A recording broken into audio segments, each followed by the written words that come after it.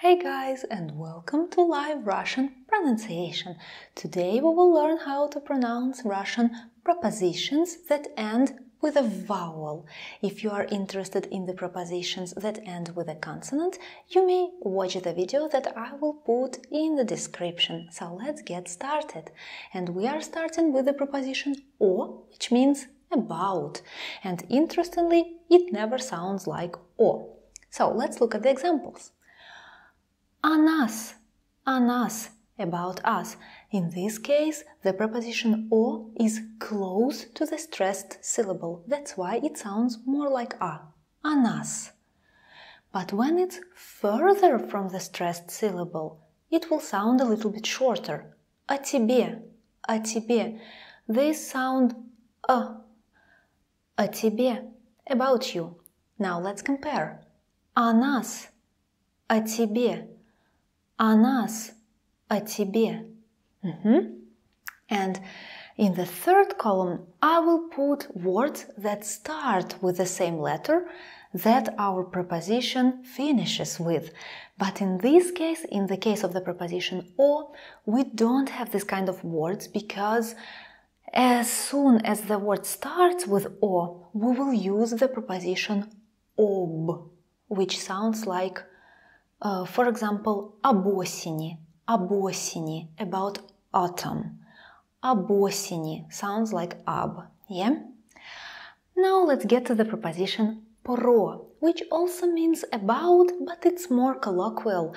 It's not used in official texts. Officially о, about, and when people speak, they often say про. Let's listen how it sounds. Про нас, about us. Про нас, again, it's close to the stressed syllable, so it sounds like a. Про нас. When it's further from the stressed syllable, it sounds like this. Про тебя, про тебя. Let's compare. Про нас, про тебя. Про нас, про тебя. Про тебя, about you. You notice that prepositions are not stressed at all. The following word is stressed and the preposition is unstressed. What if a word starts with o? Про осень, про осень. Here, o is stressed in the word осень, that's why we say про осень. But if o wasn't stressed, it would sound like про а, про а. We will look at it afterwards.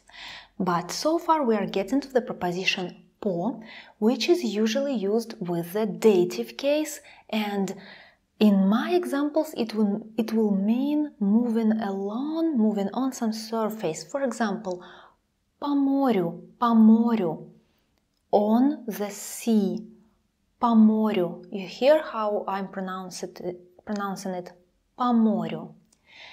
Compare with по реке, по морю, по реке.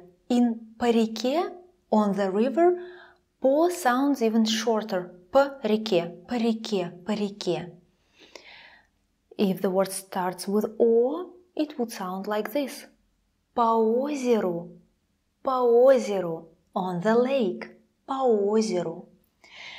The preposition до, which means until some time or next to something. До завтра, until tomorrow. This is used when we want to say that we will see each other tomorrow, yeah? До завтра, so until tomorrow, pronounced like до завтра. If it's further from the stress, listen, до свидания, literally, until the next time when we see each other, because свидание literally means date. До свидания. Let's compare. До завтра, до свидания. До завтра, до свидания. Almost the same, but it never sounds like до. And when a word starts with о, and in this case it will be unstressed, so listen. До обеда, до обеда. До обеда. So, про осень, до обеда, like до обеда, before lunch or until lunch. Now the preposition so. It's a version of the preposition s, which means with. When a word starts with s, we use the preposition so, or with words like со мной, со всеми, with me, with everyone. Yeah, we would also use so. But not in all the cases when a word starts with two consonants. For example, с правдой, with truth, we will still use the preposition s, not so. So try to memorize these words and remember that every time when it starts with s, it will be so. For example, со страхом, with fear. So let's listen how it sounds. Со мной, with me. Со своим, со своим, it's like with his own or her own, something masculine. Свой, yeah, someone's own. Свой, со своим. For example, со своим другом, with my own friend. Or her own friend, or his own friend, со своим другом. And in this case, we also don't have an example when a word starts with o, like so, o, because we would use the preposition с, not so. С обедом, yeah, с осенью, с озером. With this preposition so and s are used with the instrumental case. Now we are getting to для. Для means for, and it interestingly sounds differently depending on the stress. So, для нас, for us, it still sounds like для. Для нас, but what about further from stress? Для меня, для меня, it sounds like дли, because unstressed ya sounds like I normally, yeah? So, для меня, for me. Для Яны, if a word starts with я. Для Яны, for Яна. It's like double я. Для Яны. Для is used with the genitive case. And около, I've decided to take a preposition to show you that when we have a long one with 3 syllables, the preposition will finally be stressed. For example, около will always sound like около. The first O is stressed. Около means about. For example, about some time. Около часа, about an hour.